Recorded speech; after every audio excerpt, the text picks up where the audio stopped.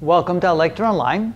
Now let's see if the second method that we've just learned in the previous video also holds true no matter which direction the force acts. For example, here we have two very similar beams. Actually, they're meant to be exactly the same length. They're connected on the left side in the same way so that they can both pivot in the very same way.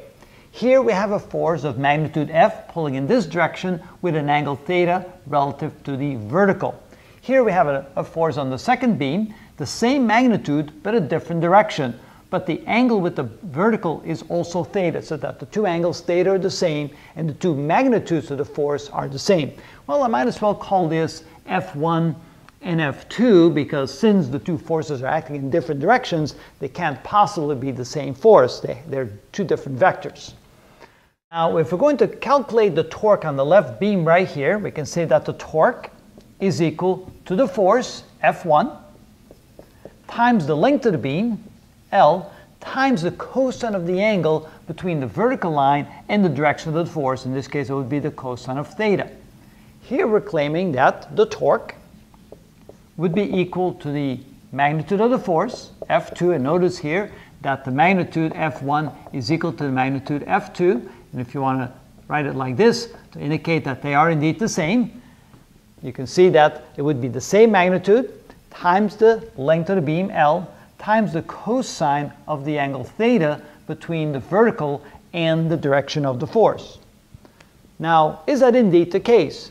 Are the two torques exactly the same, even though in this case the force is pulling to the left relative to the vertical and this force is pulling to the right relative to the vertical? The best way to see that that is indeed the case is by taking these two forces and writing them as the sum of their two components. In other words, here would be F sub 1 in the y direction, and here would be F sub 1 in the x direction.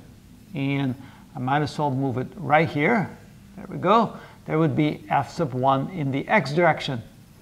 And we do the same with this force. Here this would be F sub 1. Or no, in this case, that would be F sub 2 in the y direction, and here we would have F sub 2 in the x direction.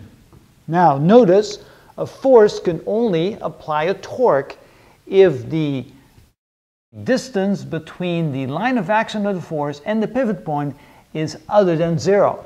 Notice that in both cases, in the case of force 1 and in the case of force 2, the x component goes right through the pivot point, so that means that the x component here cannot contribute to the torque at all. The distance between the line of action of the force and the pivot point is equal to 0.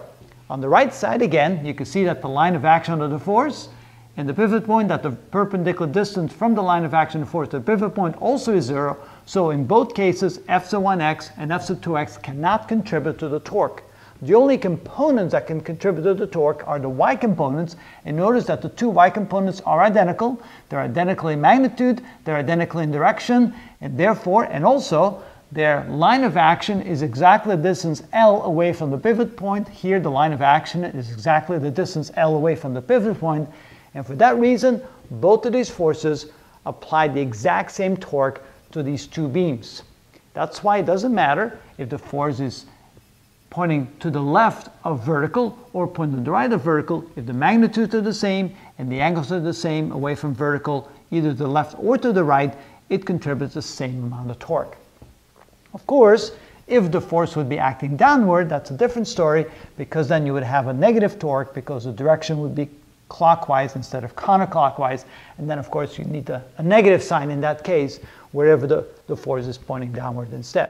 So now you see that the second method does work beautifully. All you have to do is know the angle between the direction of the force and the vertical, and realizing that it doesn't matter if it's to the left or the right from vertical, the angles are the same, the torques will be the same as long as L is the same and the magnitude of the force are the same.